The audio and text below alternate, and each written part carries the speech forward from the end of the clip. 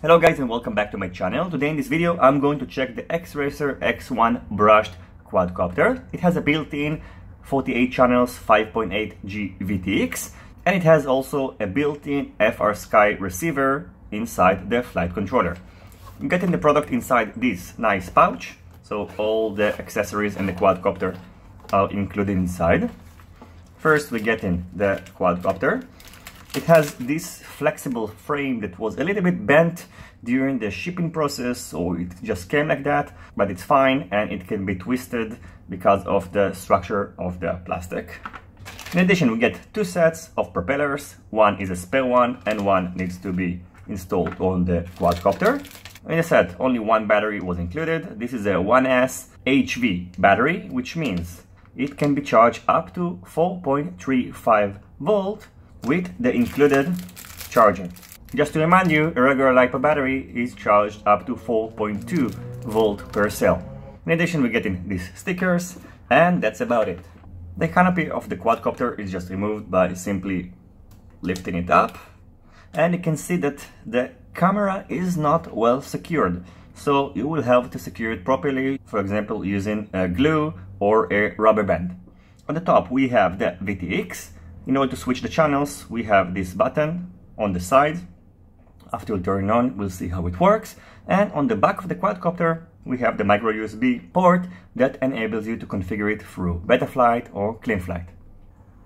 In order to bind the X-Racer X1 to your Taranis, just put the receiver mode on D8, channels 1 to 8, then hit bind. But before that, I want to show you that there are two bind buttons here. One is located here, and the other one is located here. This is the RC bind button. So don't be fooled, don't use this button, you will have to use this button over here that's located in the front. So what you need to do, just hit bind. And then just connect the battery while holding this button over here.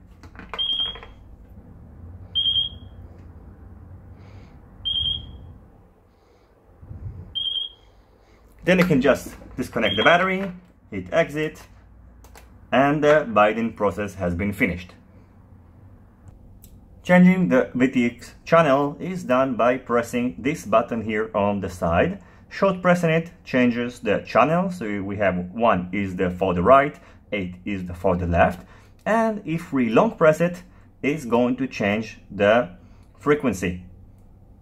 So A, B, E, F, and R. So I'm going to put it on F7, and when you reconnect the battery, the last channel is saved. Let's run a quick scan just to make sure we are on the right channel. So let's scan it. Okay, so we're good. The right band was 5860, so we are good to go. And by the way, in case you are wondering, there is no OSD feature in this quadcopter.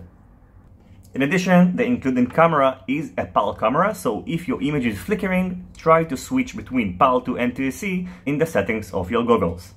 The weight of the quadcopter without the battery is 28.1 grams, and if we add in the battery is 34.5 grams. So this is an extremely light quadcopter, and I'm really looking forward to how it will perform indoors, and maybe you can get some outdoor action as well with this little thing, although I don't think in high winds it's going to perform that well.